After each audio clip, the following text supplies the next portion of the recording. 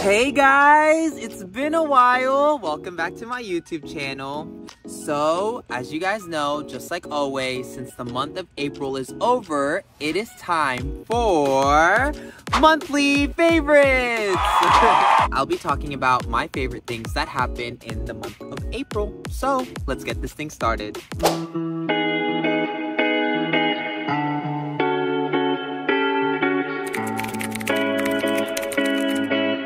Just like usual, we will be starting with the fashion category. In the month of April, the theme for the fashion category was business attire. So for the whole month of April, I pretty much was busy trying to get internship interviews together, and I managed to land about 3 of them in the month of April. If you guys don't know, whenever you're going in for an internship interview, especially when it's for a professional company, you have to dress the part. And luckily, I had already had like different components of professional dress. So I had the proper dress pants, I had a white button up, I also had a black blazer, and I also got a tie from the business closet here on campus that I could put together for the interviews. Not only did I have internship interviews that I was doing, but I also went on a career track trip where we got to meet with a lot of professional employers. So anytime that I went in for an interview, I always had to make sure that I looked the part. A lot of businesses will commend you for wearing a suit just because you went out of your way to look the part, which that kind of puts you in a different level compared to other applicants that chose not to wear a suit. Now, for the career track trip, it was mostly just about dressing business casual. So business casual is more like khakis and maybe like a nice polo shirt. But for me, I love fashion, so like I try to think outside the box. So I literally went on Pinterest and found like maybe some business casual wear that I guess people would consider fashionable, but would also still stick with like the standards of a professional company. Whenever I went to the career track, I used one of my sweater vests and put it over a white button-up collared shirt, and also had like black dress pants I paired with it. But there's also a lot of other different ways that you can dress in regards to business casual, and I would really recommend looking up the different ways that you can do that, so that way you can still fit it to your style and still find a way to stand out. So that's pretty much it for the fashion category for April. So now let's move on to the next category. In the memorable spots category, there were actually 3 spots that really stood out to me in the month of April and actually made a lot of great memories there. Starting off with the first one was the Great American Ballpark. The Great American Ballpark was one of the places that we got to tour around the trip to kind of see like what kind of opportunities they offered to students. A lot of students could take an internship there and work with like the team that helped the baseball players, whether it be like marketing, data analytics, or anything like that. But after we toured the stadium itself, we actually went back later on that day to watch a baseball game. Seeing the Cincinnati Reds play, like I'm not a big sports fan, but like as I was watching them play, I actually really got into it. I was like, whoa, like I'm liking this a lot more than I thought I would. During the game, they literally filmed us on camera, like those moments where like they take the camera and just point it to some random person in the audience. Like everyone that was on the trip literally got put on like the big screen, and all of us were just waving and freaking out like, oh my goodness, we're on screen. Like it was just crazy. During the whole game, I was asking for people that did know like what was going on. I was like, what's happening? Like, can you tell me what just happened? Like, what does this mean? What does that mean? Like I was so invested in it to try to understand like the rules, what was going on. And by the end of the game, I can say that I understand the basics of baseball a lot better now. After the game, we had a little bit of time before we had to go to bed because we had a really early morning wake-up call the next day. I decided to do a little bit more sightseeing since that was the last day that we were going to be in the city, and actually went with one of my friends. And the second spot in the memorable spot category was the Cincinnati Bridge. So after the game, I went with one of my friends that I made on the trip, and we went on the Cincinnati Bridge. We took some pretty great pictures, and we also got to see the view of the city from like the other side. After we had crossed the bridge, we got to see the side that we would usually be on because that's where our hotel was. And guys, the view was amazing. The lights of the city at night, oh my goodness, I cannot explain it. Like looking across from the other side it just blew my mind. I was like, we're always on that side, so we never get to see just how beautiful the city itself is. Getting to just go on the bridge and take a lot of pictures and just kind of like see that beautiful view before we left Cincinnati, it was the best way to end the trip itself. The last memorable spot in the month of April was the Baker Arboretum and the Downing Museum. So the reason, even though it sounds like there's two places, it's actually just one because they're both in the same location. But literally, the Baker Arboretum and the Downing Museum were so beautiful. Like, I remember finding out about the location itself on Google. It's completely free. Anyone can go there. And since so many people are donating to help keep the Arboretum and the Downing Museum up, they're able to keep showing exhibits and keep the Arboretum alive with plants and stuff like that all throughout the year. So I find that really commendable because it's the community that's helping keep the area itself alive. Anytime that I was like feeling down or just kind of needed some time away from my dorm or even off campus, I would always go there and it would just like relax me. Like, I could find like some peace of mind by being there, looking at all the different art pieces and looking at all the different plants and literally just hearing nature itself. Like, I've never heard birds so clearly like I have in the Baker Arboretum. It was just so nice being one with nature for just a little bit amount of time and kind of getting to sit there and just actually feel like what it's like to relax.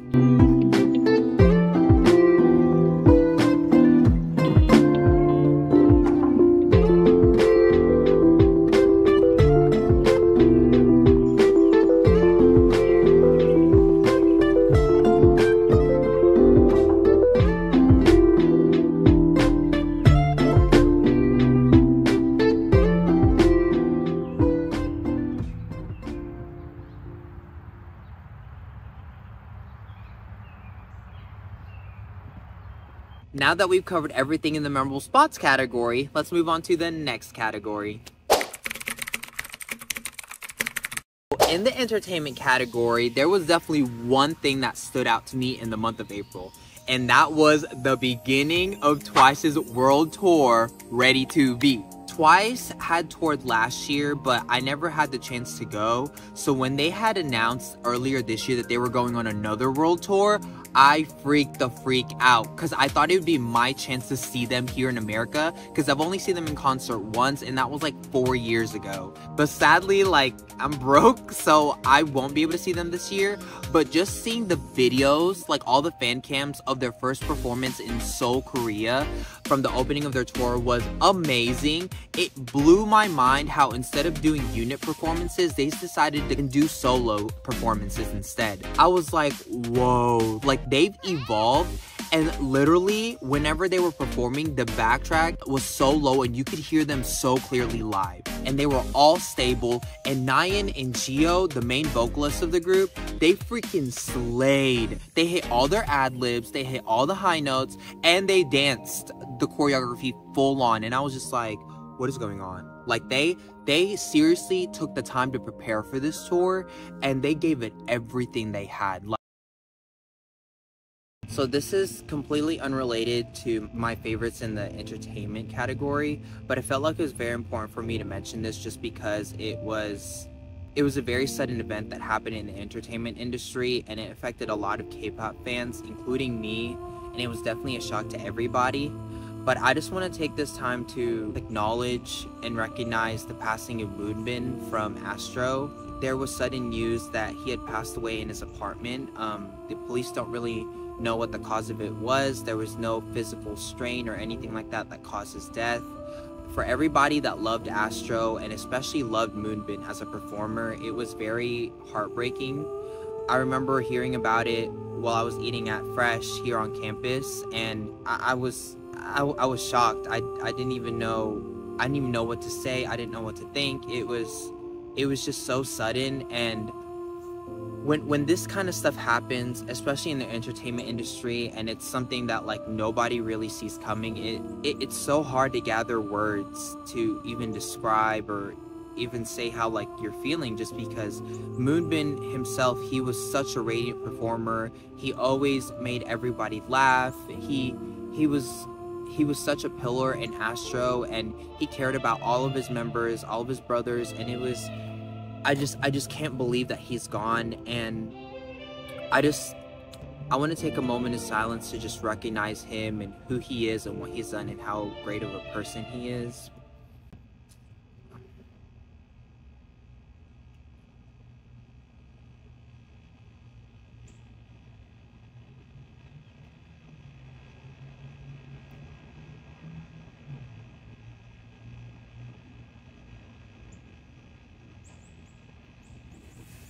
I just want to plug into here that if you or anybody that you know is struggling, please reach out and please check up on them. Seeing this kind of stuff happen, especially to someone that you care about, is hard. And for us to keep talking about mental health and keep putting it on the forefront of how important it is, we have to make sure that we ourselves are also practicing that and also checking up on others.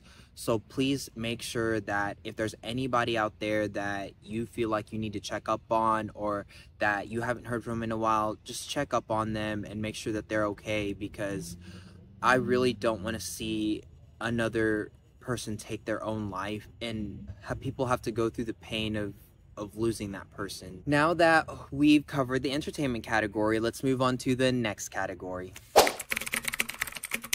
In the music category, there were actually 3 things that stood out to me in the month of April. The first song that was my favorite in the month of April was ABC by Polyphia featuring Sophia Black. ABC was actually a song that one of my friends actually introduced to me. The first time she played it, I was like, why didn't you tell me about this? I did not know this even existed. Like, why am I just finding out about this now? The second song that's in the music category is Cherry Red by Hinata featuring Lydia Ganada. So Hinata is an Indonesian artist and Lydia Ganada is a Korean artist, and they decided to collab together on this song. The first time I heard Cherry Red was just a snippet on TikTok, and literally it was like a 30-second snippet, and I fell in love with it, guys. I love R&B music, and for them to have created like a love song R&B type of music, that makes it even better. My final favorite thing in the music category for the month of April is IVE's first album. IVE is a K-pop group that I keep up with from the 4th gen. When they first debuted, I wasn't really into their music, but then the more songs they released, I started to get into them more. All the other times they had been putting out EPs, which only had like 3 or 4 songs on there, but now they have like a full album with like I think 12 or 13 songs.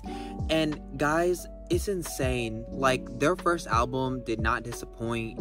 It really covered the different genres that they can handle as a group. My 2 favorite songs on the album is I Am and Not Your Girl. I Am is a title track song, and literally when it came out and I listened to it, I like kept it on repeat for a long time. One thing I like about K-pop is how like cheerful it sounds. I love like happy sounding music, so like Not Your Girl just has those vibes. That's pretty much it for the music category, so let's move on to the next category. So the events category actually came back for the month of April, and there's actually 2 events that happened that really stood out to me. Starting off with the first one was the career trek trip. So initially I wasn't planning on going because I could not afford the price to go on the career trek trip. One of my business advisors, I had actually talked to me about it, and I told her that I saw the email, but I wasn't planning on doing anything with it. She went to one of the other business advisors' office and got something together for me, and I ended up being able to go on the trip, which that was like a blessing in and of itself. Without me even knowing, I got a lot more out of the trip than I would have realized. The career trek trip really helped open my mind up about the business world and what business employers are looking for in employees.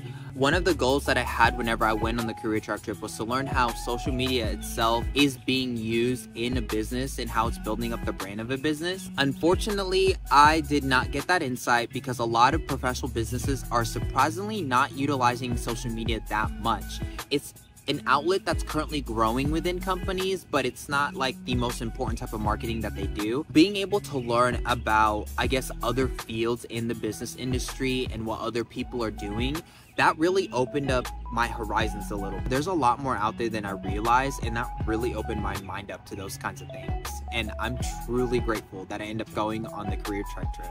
The second event that happened in the month of April that I actually really liked and enjoyed going back to was the Multicultural Fair at ECTC. when we were initially creating events to increase student engagement on campus, I actually wanted to have a fair on campus, something that could bring everyone together, that could have different people from different departments tabling at the fair, showing students every single thing that the campus had to offer after doing some like rough edits, and of course catering it more towards the Multicultural Center itself. We ended up coming up with the Multicultural Fair.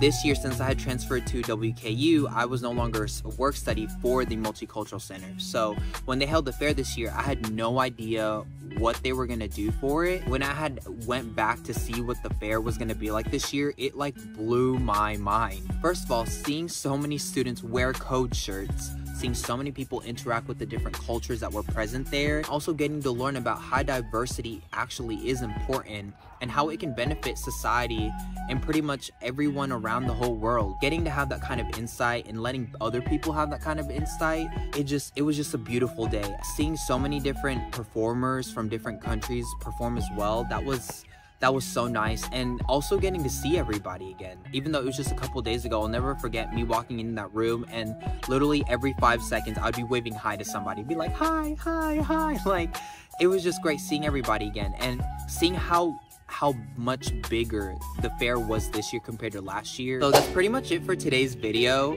I hope you guys enjoyed getting to see what my favorites were in the month of April.